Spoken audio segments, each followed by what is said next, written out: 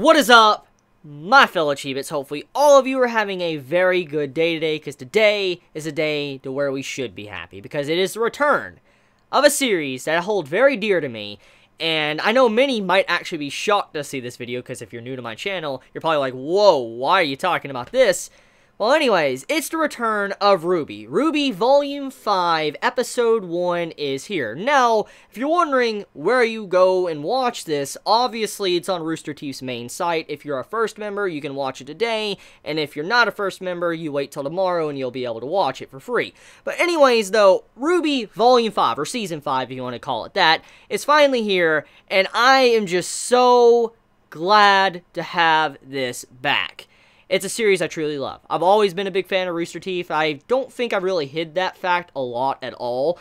I've always loved Roosterteeth's works. I actually keep up with their YouTube channel and all that, and I love, you know, Red versus Blue and stuff. And so seeing this back once again, it's just another thing I can look forward to every week from them, and I'm just happy. I'm just very, very happy to have RWBY Volume 5 here.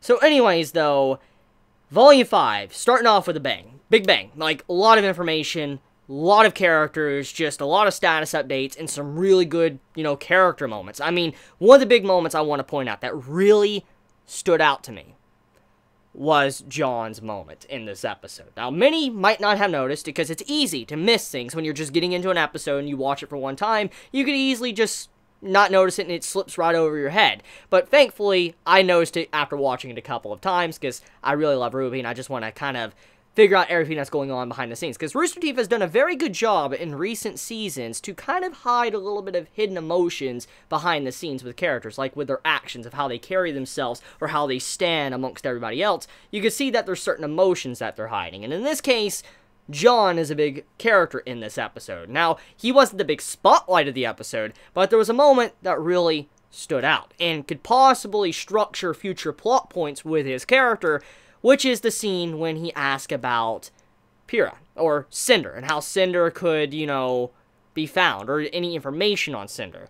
And soon as he finds out that there's no information or anything like that, he balls his fist up. And then you can see, like, it's very subtle, but he balls his fist up and he puts it down on his side, and when he's walking, he actually doesn't let go and, you know, unclose his fist until he, like, leaves the room. So it shows that he is still very angry for the loss of someone that he truly deeply cared about. And we saw this, a glimpse of this, in the previous season. Season 4, we saw him, you know, going through video and all that after she was already long gone, and you can see how he was carrying on her legacy, trying to train and all that, even though she is gone. And we know he's carried these feelings within him. But for the first time, I think, we've actually seen this certain rage within him. We see that he is truly angry. When you see him ball up his fist, it emphasizes the fact that he definitely wants to see something happen to Cinder. He wants to get rid of Cinder. In a way, this could be a potential start of a revenge story for John. John wants to get vengeance against what happened to Pyrrha and get it against, you know, Cinder. You know, go after her. That possibly could be what Roosterteeth is setting up here, because of the emotions he showed in this episode. Now, anyways, another thing to get into, let's also talk about the fact with RWBY. In this episode, there was a little bit of a hidden element with her character as well that needs to be pointed out, which is something I was really glad to see. Because out of all of the characters, I think, of our main cast of characters, when it comes to, you know, RWBY, you have Adore RWBY, she's actually the one that lacks the most development. She needs a lot of development. I've discussed this quite a bit in my earlier reviews and all that of the previous season. She is a character that vastly and greatly needs development. She needs to go for some characterization and development more. And it seems like Roosterteeth is trying to finally tackle this, especially with the start of this season. And let me explain why. When you see Penny be brought up once again, she was brought up and mentioned and all that, and you had to where Lionheart's like, you know, when that girl was torn apart on the screen, everybody saw it, that was Penny. And soon as, you know, you see RWBY's face and the way she acted, you could see she got really upset. You could see it just hit her.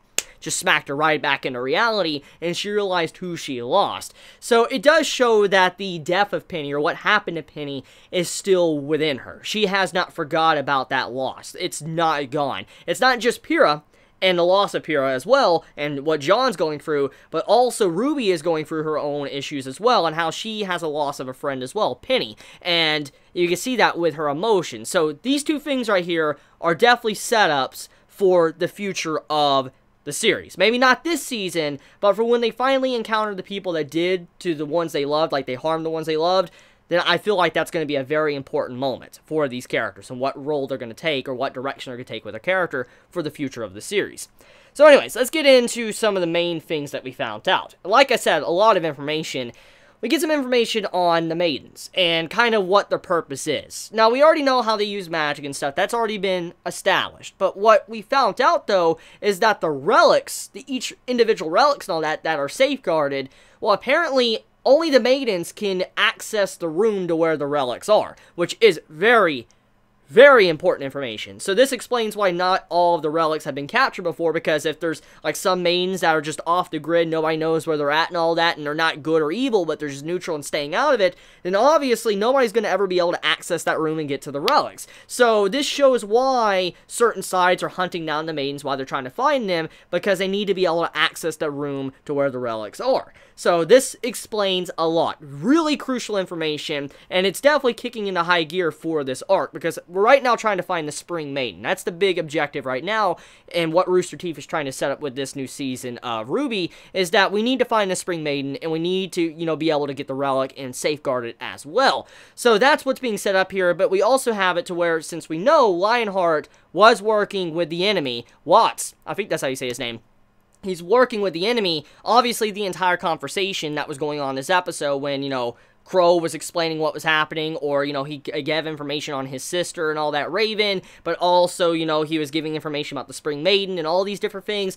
The enemy also heard this. So it's not just going to be like, you know, our group of characters, our main good characters, going after Raven and then trying to find the Spring Maiden, but also the enemy side as well. So it seems like this season, for what Roosterteeth is trying to do, they're trying to emphasize the fact that Raven is going to be very crucial. And she is a character that has been built up, I think, since season 2 or 3. Like, I'm talking about, like, when we first saw Raven. I think the first glimpse we had of Raven was season 3. I could be wrong there.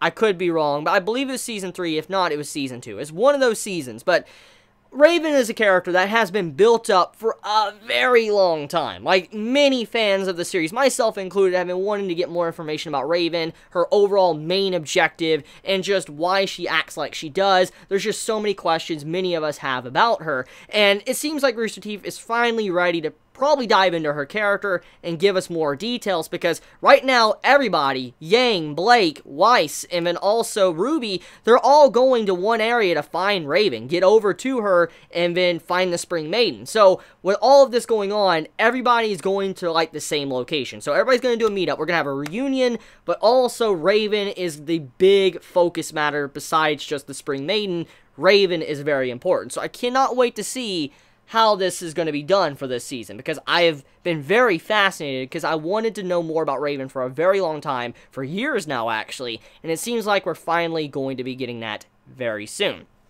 So anyways, let's talk about Lionheart for a second. So it's obvious from the way Lionheart presents himself in, you know, this season, the first episode of season 5, it's obvious that he is being forced to do these things, work with the enemy. And if I had to assume anything, if I'm just going on a cliche note, I don't know if Roosterteeth wants to go this path, because they can do anything they want, but if I had to go down a cliche path that's obvious, I'm assuming that Lionheart, probably someone he deeply cares about, has been taken hostage. Someone that he truly loves or cares about probably has been taken hostage, and that's why he's following the orders of the villains. That would explain a lot. And like I said, it's something very cliche and something you would see a lot in different forms of literature to add conflict. But also, this would mean that Lionheart's not necessarily a bad guy. I mean, the way he was interacting and all that, it's obvious he's not a bad guy at heart. He does deeply care about people. He does care about, you know, everyone that's part of his school and all that. He does care. But at the same time, his hands are tied to where he can't do anything right now, and he's just being controlled. He can't do anything about it. And so the best way to keep everybody safe is by listening to them, and hopefully everything will go back to normal eventually. So, it's obvious that he's probably going to be a good guy in the end game, but most likely something is being used against him. Either the citizens or someone he cares about, like a relative or something. Someone's being used against him to be able to make him work with them. Now, let's talk about Crow for a second, okay? So, Crow was a big spotlight for this episode. In terms of just comedy, there was a lot of funny moments with him. Like, the man straight up went and got drunk. And I'm like, I missed this. I remember the last time he got drunk, it was pretty funny. Crow getting drunk. I'm like, drunk Crow is just amazing. He goes out his way, he's getting drunk and all that, and he's just sitting there when he finally sees Oz or Oscar. He's like, I found him! He's on the couch. I was like, I found him! I'm like, Crow. Listen to me, man, okay? You didn't find him. I know you're drunk, but you didn't find him. Oscar came to you. And then he said he was Oz. You just gave the man a cane. That's all you did. You didn't find him. So I just really love that moment. It was really comedic, and it's typical Rooster Teeth to add stuff like this in because they have always been really good when it comes to comedy. I mean, when you think about Red vs. Blue, it was mainly comedy-based as well, and then they started to dive into more of a serious plot line. And we do know that RWBY has its fair share of comedy moments, so seeing this with Crow, I didn't feel like it really ruined the atmosphere of the episode. And I've noticed over the years, many years that Rooster Teeth has been doing stuff like this, making their own series, they have learned how to balance comedy in serious moments. I mean, they're not perfect. They're not perfect at it. Nobody is perfect, and no writer is perfect, but you can see they have a lot of experience with handling comedy in serious moments. And the way you shift from these serious moments like John and RWBY and all that, reflecting on the loss of their friends, to over to Crow getting drunk and all that with Oscar, you know, having Oz inside of him or whatever, I like the tone shift, and Rooster Teeth handled it pretty well. I have no problems with it whatsoever. So, I feel like it was a splendid first episode of Season 5. I like all the setup and what's going to be happening. I especially love the Yang scene. Oh, man. I love that scene to when she's, like, trying to grab the glass, and then her real hand, I think that's her real hand or whatever, starts to shake, which shows that she's realizing, like, how she lost her main original, and it still bugs her to this day. I really like that segment as well, but I like the entire Yang scene because the art and animation of that looked really good. And that's actually something I want to talk about before I end this video. The art and animation. Okay, so I know for a fact when it comes to the community, what people generally think of RWBY, if you're not a watcher or not a fan of Rooster Teeth, people tend to look at RWBY as if it looks like an abomination. It looks awful. I mean, let's embrace the fact, okay? Look, I'm a fan of RWBY. I love RWBY. I wouldn't be talking about it if I didn't like it. But one of the big things that many have discussed so many times throughout many seasons, for years now, when it comes to RWBY, is the fact that it's CGI, and not many people really like it because it's like a wannabe anime, or it doesn't look that good. But over time, you can see throughout the seasons, from Volume 1 to Volume 2 to Volume 3 to Volume 4 to Volume 5, it has improved. Every single volume that has come out, you could see an actual improvement on the art and animation. And that is something that really shows. If you go back to look at Volume 1 of RWBY, and then you come back to this latest episode, you could see a massive improvement. So, it does show that Rooster Teeth, yes, at one point, it didn't look that good. I'll admit that. RWBY Volume 1 didn't look that good. It didn't. I mean, it was an amazing story. I liked the characters and all that. I liked it, but it didn't look good. Just face the facts here, okay? And you can see that they have improved considerably when it comes to the way they present their story, especially the art style, the CGI, and all that. It just looks much better. And this season, definitely the start of it, looks much better than what I have seen, honestly, from RWBY. So I'm looking forward to it. Now, also talking about the opening song and ending song, I guess that's something I should discuss. I think the opening song is really anime-ish. It's really anime. And I mean, it's not necessarily a bad thing, honestly, because it's obvious that the style of the series is anime-based. And also, since, you know, Rooster Teeth has become very popular in Japan, and they now have, like, a Japanese, you know, dub of the series, it makes sense why they would have a little bit more anime style to the series. I feel like some might be bugged about the opening song and how it feels kind of anime-ish and all that because of just the way it's presented. You see the fighting going on, and then the 1v1s in the opening song. It just looks like an anime, like a shonen anime opening. I don't think it's a problem, but I could see many not necessarily liking it because they don't want to think RWBY is an anime or don't want to associate anime with RWBY. So I want to end it there. Let me know your thoughts in the comments below, and can't wait to see episode 2 next week. Let me know your thoughts, how you felt about this premiere of Season 5. subscribe. If you enjoy my content, please subscribe. If you enjoyed this video, please leave a like. And if for some reason you don't like my video, well, leave a dislike as well. I mean, that's your opinion if you think that. So, yeah, if you want to support me for I can continue to focus on YouTube, please go in the description and support me on Patreon. It does help me out a lot. And so I love you guys. Please be safe. Chibi out.